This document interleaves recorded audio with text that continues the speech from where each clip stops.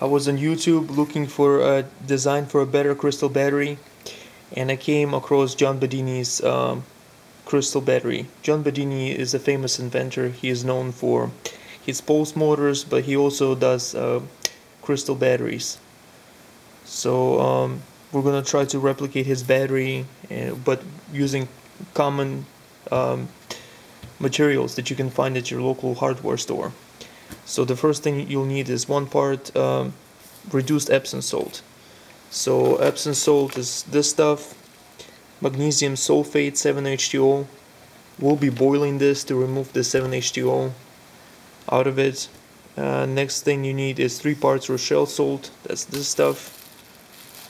And then you'll need a 1/2 inch copper tube and end caps, and that's this stuff right here. And you're also going to need a good tube cutter.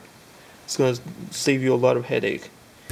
Last thing you'll need is a 3/4 of an inch by 2 inch galvanized bolt, and that's going to be our anode, and the tube is going to be our cathode.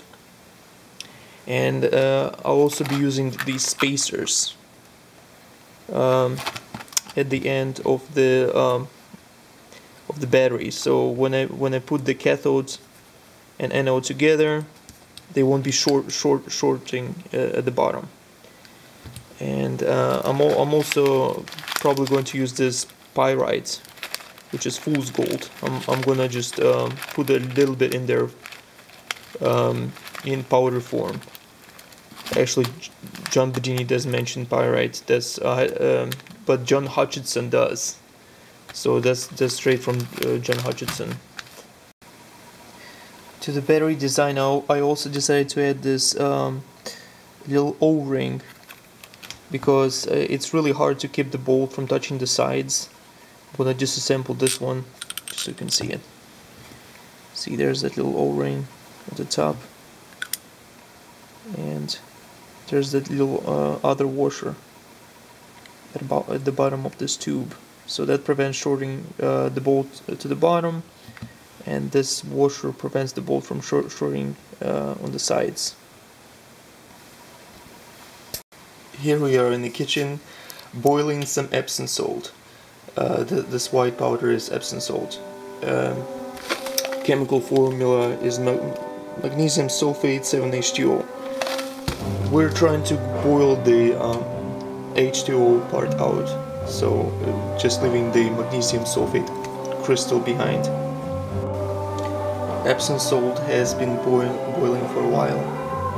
You want to make sure you get all the water out of your Epsom salt. So let it boil for a very long time until you see a solid crystal, and you won't see any bubbles. It's been over an hour now, and you don't see any more bubbles in your Epsom salt. See, it's hardened all the way. Once your Epsom salt cools, extract it from the can and grind it into a fine powder. I'm going to use the smoorer and pestle to do that. This is reduced Epsom salt with the can removed. Keep working at your crystals until you get a fine powder. This might take a while. Okay, eventually your mixture should look something like that. Try to get all the big lumps out, and at this point I'm going to transfer it to another container. So now we're going to be making the finishing touches to the battery casing before we start cooking the whole thing. As you can tell, your battery doesn't want to stand up straight, and that is because of this bulging that the cap actually has. It's not a really big bulging, but it's there. So what you want to do is you want to flip your cap upside down and tap it with a hammer. You know, rotate it, tap it some more. Don't do it too rough, because you don't want to damage the cap, but you do want to flatten it down. And I've already worked with this one, and as you can see, it sits perfectly. Also, you want to use a small file or some sandpaper to rough up the inside of the pipe and get rid of corrosion and make copper rough a little bit on the inside. Here we are again in the kitchen, ready to cook the ingredients. So I have this reduced Epsom salt, Rochelle salt, and a small piece of pyrite. I'm going to use a file to file away a very little bit of this pyrite. It's called doping by John Hutchinson. So I'm actually doing a slight variation in John Bedini's battery with this pyrite. I'm going to see what the effect is going to be. So the ratio is 1 part reduced Epsom salt. So I'm just using a spoon to measure.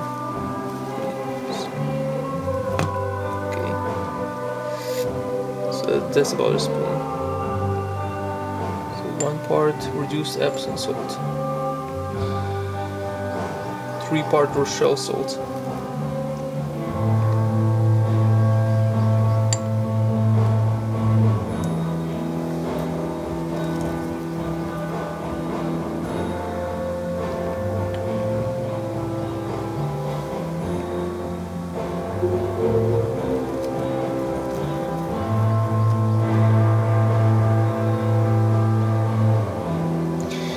Now I'm going to add this pyrite and mix it really well. I use a piece of paper to add the mixture to the battery. So very carefully.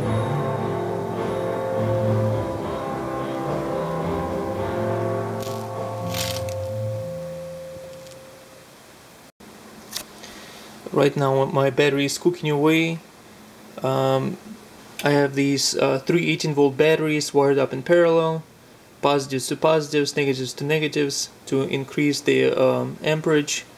As you can see, they're at 19.2 volts, and I have the negative hooked up to the copper outside, and I have my anode ready. Once the crystal is boiling, I'll put it in, and I'll tap it with the positive. With this terminal right here, and that will end up polarizing the crystals. So if you don't have these 18-volt batteries, I'm actually improvising. Car battery would have worked just as well. I'm boiling my battery now. I cut the backside of a can and put a hole in it just to stabilize the battery so it won't fall over. So that battery is still cooling. Here we have a finished battery. Let's check the voltage.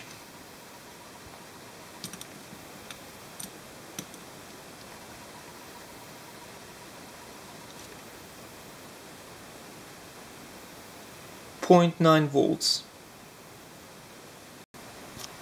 Here's our other crystal cell battery completed. Let's check the voltage and see what we get.